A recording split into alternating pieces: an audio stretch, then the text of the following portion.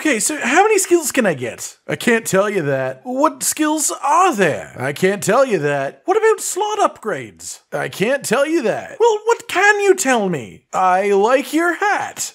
Oh, thank you! Ladies, gentlemen, and monsters of all ages, with the addition of the Qurios Crafting system and title update 1, we've been given one hell of a bonus endgame system to mess around with. Something that feels incredibly strange, hard to quantify, and pretty difficult to understand at a glance. Essentially, every armor piece now has the same RNG capability as a talisman, and while the system is mysterious, this is of course a video game, and as a result, there are certain values and limits that this RNG has to work within, which, thanks to some data mining by a user who goes by DTLNOR, we have this information, and today I'm going to be doing my best to present the information that we've learned in the most digestible fashion possible. Obviously, it's a bunch of numbers, so it'll still be a little bit hard unless you're paying good attention, so make sure that you get some brain juice into your system before you sit down for this. We'll talk about the absolute highest limits of this system, the average things that you can expect, and just a general walkthrough about how the whole thing works. The first thing to understand here is that every change to an armor piece has a point value, positive or negative.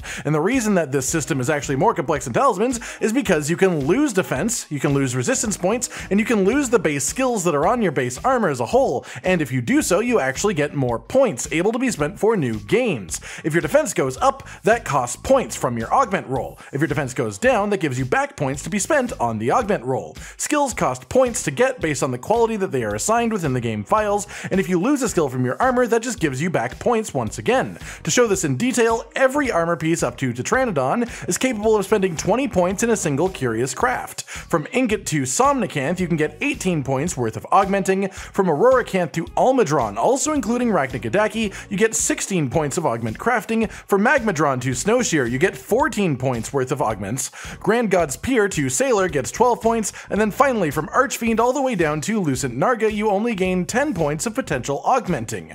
These are all the base numbers that an armor piece has to work with by default, but as I've already mentioned, you can gain more points to work with by having negative skills as well. For a good example, and before we get into the nitty-gritty of all the numbers of everything else, each armor piece is capable of a maximum of having 7 augmentations, 7 changes, positive or negative. The amount of changes cannot be more than 7. Also, it's worth mentioning that you can have the same change doubled if it happens. For example, the maximum amount of defense added to an armor piece is 40, but you can roll higher than plus 40 if it hits defense for 2 out of your 7 changes. As such, if we still want room for some positives, let's say that your armor piece has 4 negatives. The maximum amount of defense loss is 12, which will give you 5 points extra to spend. The maximum amount of element resistance loss is 3, which gives you 3 points extra to spend. Removing a skill from the base armor gives you 10 points extra to spend. So let's say that you did all of that with a second element resistance negative on top. Your armor piece would then gain 21 points of room to spend elsewhere, and a minimum rarity piece such as the Chimera Legacy armor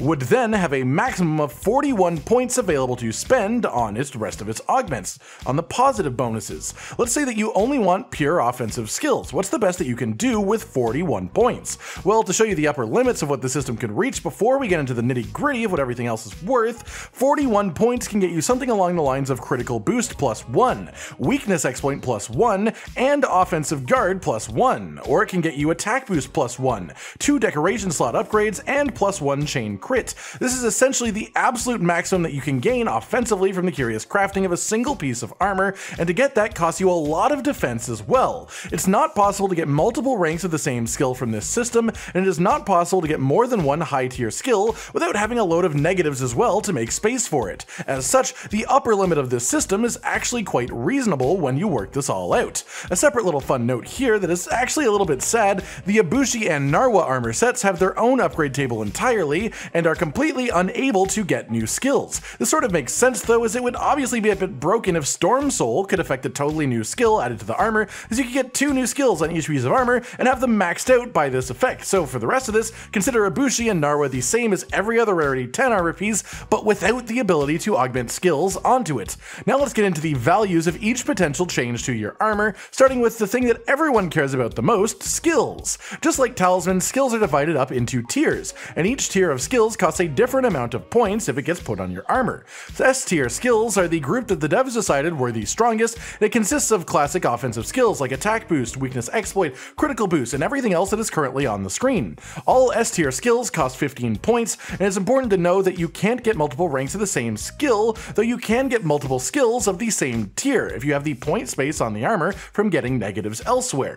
The A tier skills cost 12 points of your augment budget, and they are things like handicraft, chain crit, and agitator. The B tier skills cost 9 points and consist of things like protective polish, critical element, offensive guard, and wirebug whisperer. The C tier skills cost 6 points, and these skills go to slightly more utility-based skills like quick sheath, stamina surge, constitution, guard up, and evade skills. And then finally, the D tier skills cost 3 points, and it consists of things like divine blessing, element attack and resistance, spirit bird's call, and diversion. Any skill that isn't shown here cannot show up through the armor augment system, and for the most part, these are just the unique monster skills that also are not able to show up on talismans. After this, let's talk about slot upgrades. Every augment is capable of giving you a maximum of 3 slot upgrades, and the way that these work is they prioritize giving you new slots where none were available before, adding a level 1 slot to the armor piece. If you already have 3 separate slots on your armor, it will then upgrade the lowest level slot, say a level 1 slot, into a level 2 slot.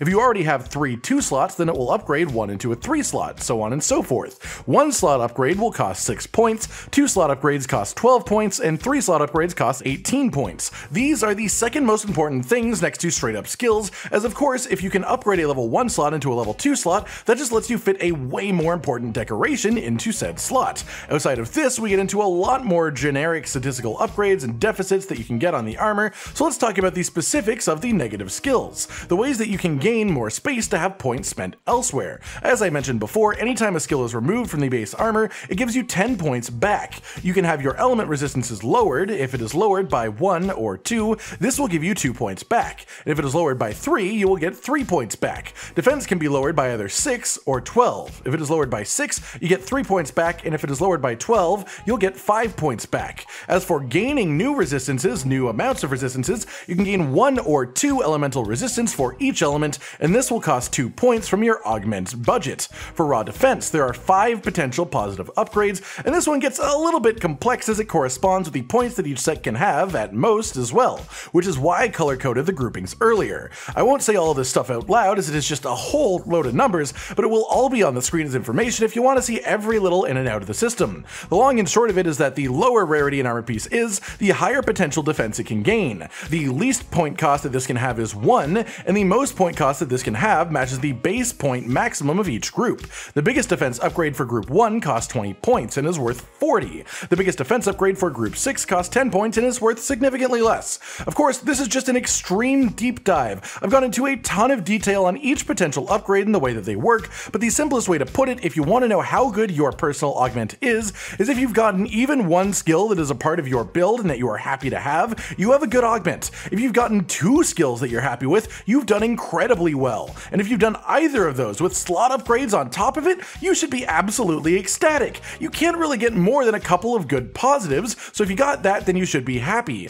The higher rarity your armor piece, the less you can expect it to gain. All of these specifics are in the rest of this video, obviously, but the simple answer to the question is how good can an armor piece get is that you can gain 1 or 2 useful skills and some slot upgrades, with the quality depending on what rarity your armor is in the first place and how many negatives you're willing to put up with. If you lose some base skills on the armor, you lose some defenses, you have some more potential for skills gained or for more slots improved, but then you run some risks. So basically, if you see an augment that you're happy with, just move on to your next armor piece. If all 5 of your current armor pieces get good augments, then you can start looking for the god rolls one at a time. But even then, a god rolled armor augment isn't actually that much better than a relatively average one, so don't feel too held back by the RNG of this system. I hope you've all gotten somewhat of a better understanding of the system today. I know it's just a lot of numbers, and I hope I managed to explain it well enough that it doesn't just sound crazy, but once you start to understand all the data here, it makes it quite a bit make more sense. The system has a lot of depth, but it is also very understandable. Like if you like the video, subscribe and hit the notification bell for more, and most importantly, ladies and gentlemen, until next time, stay sweet. Josh, Cotton, and Hollow with the videos, dropping the humor like a hammer on your tippy toes, bringing entertainment on a daily arrangement to take our insanity and turn it into entertainment. Yes, I said entertainment twice, to reiterate that it is nice to look into your faces on a mostly daily basis when you let us in your homes to make the whole world a stage. Goodbye.